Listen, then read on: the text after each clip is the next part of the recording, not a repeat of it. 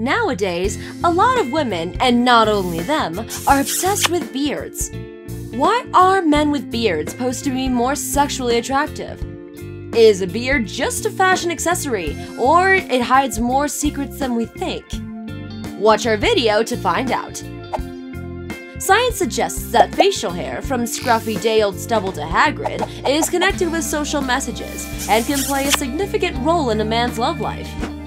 Last year, Australian researchers decided to find out what role, if any, beards play in sexual attractiveness, masculinity, and short and long-term relationships. The team gathered 8,520 women and asked them to rate not only men's sexual attractiveness, but also choose the perfect candidate for marriage. The scientists showed them pictures of men with varying degrees of facial hair, clean-shaven faces, light stubble, heavy stubble, and a thick beard. The results finally revealed the truth. Everything depends on what the woman is looking for. Overall, women said the sexiest men were those sporting heavy stubble, while short stubble possessed second place. Men with full beards and clean-shaven men were rated the lowest on the overall sexiness scale. And now, bad news for clean-shaved guys. When it came to choosing a long-term partner, a guy with whom a woman could have babies or settle in for the duration, the more facial hair, the better.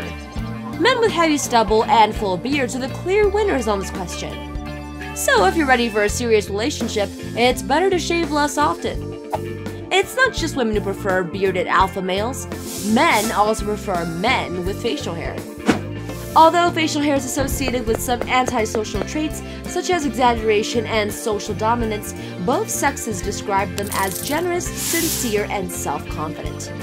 The researchers asked about 1,577 homosexual men and find out that they prefer men with beards similar to their own.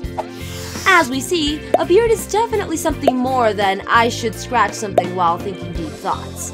Interesting fact, beards are more common in crowded cities where average incomes are lower. In such an environment, there is less money and more competition for mates, so men feel the need to ramp up their masculinity. That also may explain why beards seem to be less common in the less populated suburbs.